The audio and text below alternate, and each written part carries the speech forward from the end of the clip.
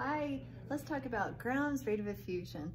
This is a manipulation of the root mean square, Maxwell's equation. It really allows us to compare the rate of effusion or diffusion, how fast a gas moves, one type of gas compared to another type of gas. Now, you and I know this takeaway from kinetic energy.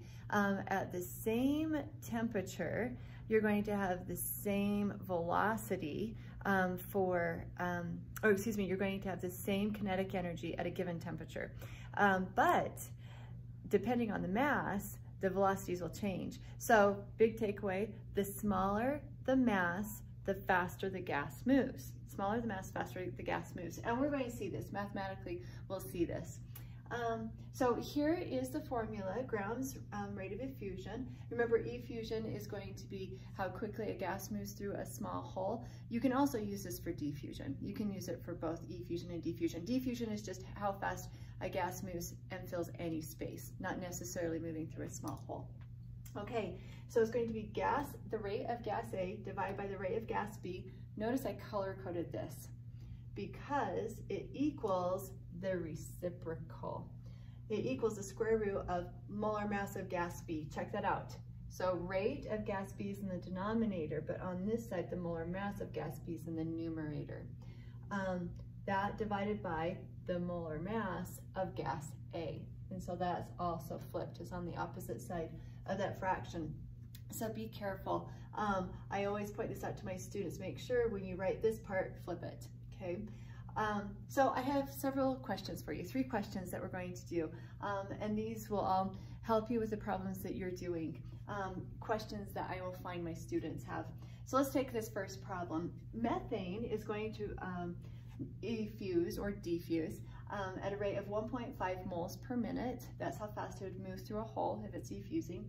And the unknown effuses at 2 moles per minute.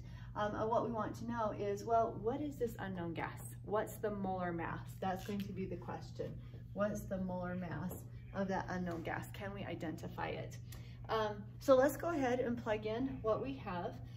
Rate of gas A, this is going to be the methane, will be 1.50 moles per minute divided by gas B. Here's my unknown. This is going to be 2 moles per minute equals. Now I want to point something out. This is a slower effusion than this unknown. So right away I know that this molar mass is going to have to be smaller than methane, right off, just because the slower something moves, the bigger the mass. The faster it moves, the smaller the mass. Okay, now be really careful and watch how I do this. This was methane. So the molar mass of methane goes on the opposite side of the fraction. Molar mass of methane, carbon is 12, and hydrogen, we've got 4 of those, is 1.01. That's going to be 16.05 grams per mole.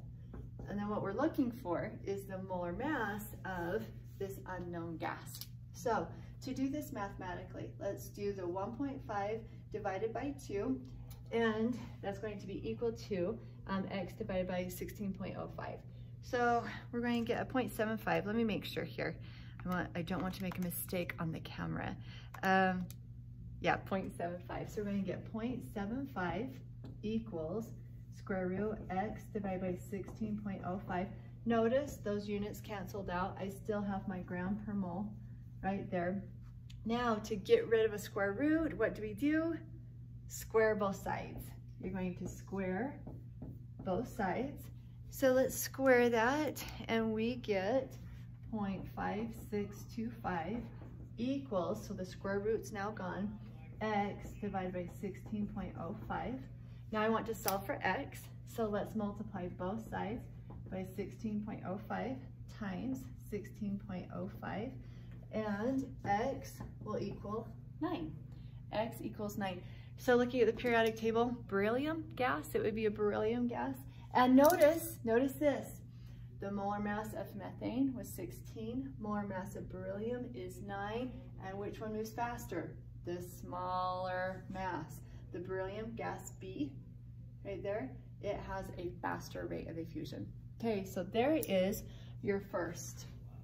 There's your first example. Second example that you could be asked, look how this is framed. It says, helium effuses 2.24 times faster than neon. What is the molar mass of the unknown? So what's different about this is that they're not giving us two rates. They're really, it just sounds like giving us one, that helium effuses 2.24 times faster. Well, inherent, embedded in that, is this is compared to 1. Let me show you this. The helium, so this is my helium, is telling me it fuses 2.24 times faster, so that would be compared to 1, and that's for the unknown. So if you're ever given just one number, faster or slower, you're comparing it to 1. That's what's inherent. You're comparing it to 1. So this helium, it fuses 2.24 times faster than the unknown, which means the unknown is our reference of 1. So there you have it. You always reference it to 1 if they only give you one rate. Now, looking at this, doing a thought question, if helium effuses faster, I know that this helium right here, it must have a smaller molar mass than the unknown. The unknown is going to have a larger molar mass. So equals, it's going to be the molar mass of each. Okay, the molar mass of helium, I know that from the periodic table, it's 4. And notice I put it on the opposite side. I'm looking for the molar mass of the unknown, so that's going to be my x. So let's go ahead and square both sides so that we can get rid of that square root. Let's see, 2.24 squared is going to be 5. And units on this, it would just be any rate, so they cancel, don't have to worry about that. The unit here is grams per mole. This is going to equal x divided by 4 grams per mole. So let's go ahead and multiply both sides by 4, and we get x equals 20 grams per mole. So my unknown is probably going to be neon. Neon has a molar mass of 20.18. And notice this molar mass is larger than the molar mass of helium, which is 4. And that's why helium moves faster. Because it's smaller, it's going to have a greater velocity. They're at the same temperature, same kinetic energy. Okay, last type of question. Number 3, it says, how much faster does fluorine diffuse than chlorine? So here, they're wanting a comparison. It's actually kind of similar to this question, just backwards. They want a comparison of how much faster does fluorine diffuse than chlorine. Now be careful on this. Both fluorine and chlorine are diatomic elements. So when we do molar mass, we're multiplying it by 2. So we're going to have, I just want to know how much faster fluorine effuses. So let's put fluorine in the numerator. Oh, that's my 2. And the reason why I'm doing this is I know that fluorine is going to move faster because it's a smaller molecule. This mass is lower. Chlorine, diatomic, Cl2. Okay, and really what I'm looking for is some number over 1. Okay, some number over 1. Know that that's what we're looking for. How much faster does this diffuse in comparison to chlorine? So this would be my 1. That would be my reference. Equals square root. Okay, I'm going to switch the molar masses, just reciprocate how that chlorine and fluorine are written. Fluorine, its molar mass is 19 times 2 is 38 grams per mole. Remember, that's fluorine. Chlorine, 35.45 times that by 2 is 70.9 grams per mole. So we're going to divide this and then take the square root, and that value is 1.37. Okay, that's the number we get. And that equals, remember, fluorine compared to chlorine rates. So how do you give this answer? Again, this is understood to be over 1. So this tells us that fluorine effuses 1.37 times faster. That's going to be our fluorine than the chlorine. So when you're given 2 gases, you divide them, take the square root, and that quotient is going to give you how much faster or slower. Now, if it's greater than 1, that means the gas in the numerator is faster. If it's less than 1, like if I got, this is what this would be. Let me give this to you. if I had done it this way, if I had done chlorine rate divided by the fluorine rate